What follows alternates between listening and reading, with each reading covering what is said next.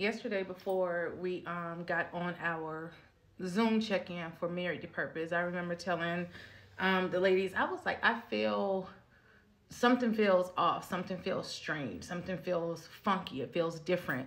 Many times, and I've shared with about this with my assignment, and I've spoken about this or taught about this as well. Many times God will have you in a space where you need to get language and experience for it before he releases you to share what this thing is. Well, I say all of that to say what I was feeling yesterday, you may have noticed. Maybe you feel funky. Maybe you are feeling some type of way and you don't have language for it. You don't have clarity. You don't know what this thing is. If this applies to you, the Lord was showing me this morning that many are dealing with, and I've gotten this as a download for those for marriage restoration. The enemy is coming and trying to get you to nurse your grudges, okay? And if you think about nursing your grudges, anything that you feed will continue to thrive and continue to grow. So you may be getting thoughts. And I mean, the devil was even giving me thoughts, as far as years ago when my husband and I first got together. We've been together for 29 years now. But years ago when we first got together, and I'm like, Holy Spirit, where are these thoughts coming from? So the devil he's looking for, he's not a creator, so he can't create things, but he strategizes for new ways to attack you the same way, but different strategies, if that makes sense. So you may have gotten a thought about your spouse, something that they did, something from the past, something that was an old trigger, old wound, something recent, something from years back. And you may find yourself kind of just feeling funky every time you think about that particular thing. Well, if this applies to you, he's trying to get you, the enemy, to nurse those, what am I trying to say? I just lost the word. To nurse those injuries, to nurse those wounds, to nurse those grudges. So even if it's a grudge that you've released your spouse from, something that they did, doesn't matter if they held themselves accountable for it, because I said sometimes your debt being paid in full is the peace that the Lord gives you, that's your closure. But those old grudges may begin to resurface again. Do not nurse them. Right now is the time, thank you, Holy Spirit, you need to suffocate them.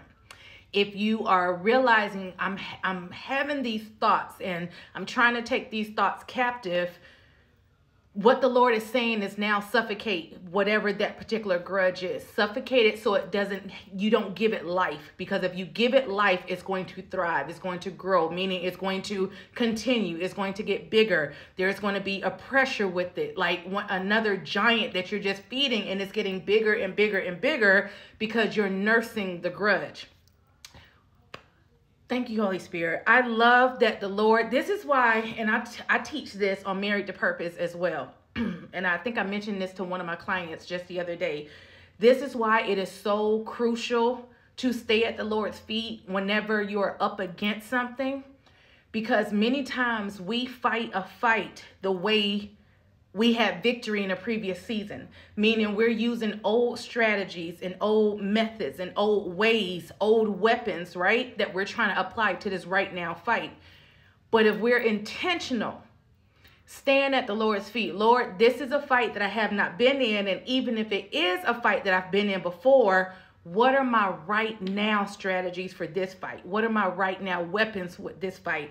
Because this could be something, if this applies to you, what I just described about nursing old grudges, and you're just binding and rebuking. If you're not being intentional, this is something else that the Lord teaches you as we go from faith to faith and glory to glory. If you're not being intentional about what those intentional prayers need to look like, you can be fighting a battle with all the wrong weapons. But if you take that attack, take that battle, take that whatever that looks like back to the Lord. Lord, what are your methods to have victory in this? You already promised me victory. I just got to go through the motions. What are your strategies? What weapons do I need to be using?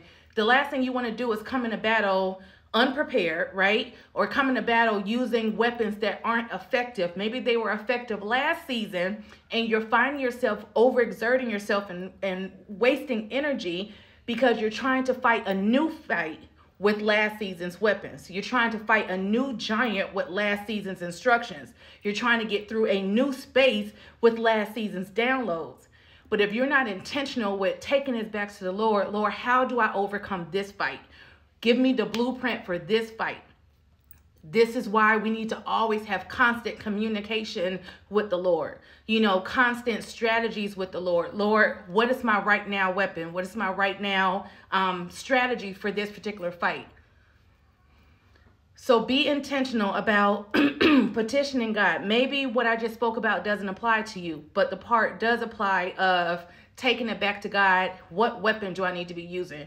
Fasting may not be the weapon that you need for this particular season. Because if we think about scripture, when they tried to cast a demon out, I believe it was of the young boy. And the father came to the Lord, was like, you know, your disciples, your men couldn't cast this demon out. And Jesus was like, how long must I be with you? And they were like, why can't we get this demon to come out? And he was like, this type comes out by prayer and fasting. That would leave me to under the impression when he says this kind, this type, means different giants that you're up, different struggles, different battles, different encounters. There's this type comes out by this way, right? So that would mean some of those giants you don't need prayer and fasting for, but this particular one that you did.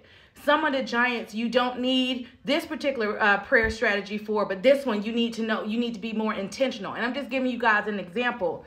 That leaves the impression that there are different ways to cast out whatever this demon is, or to pull down this stronghold, or to sever this connection, whatever that looks like. But we go into these new seasons and these new spaces kind of not mature. Because again, and that's all the enemy is banking on. He's preying on the fact that we don't get it right. He's preying on the fact that we don't tap into our power and our authority that the Lord has already given us.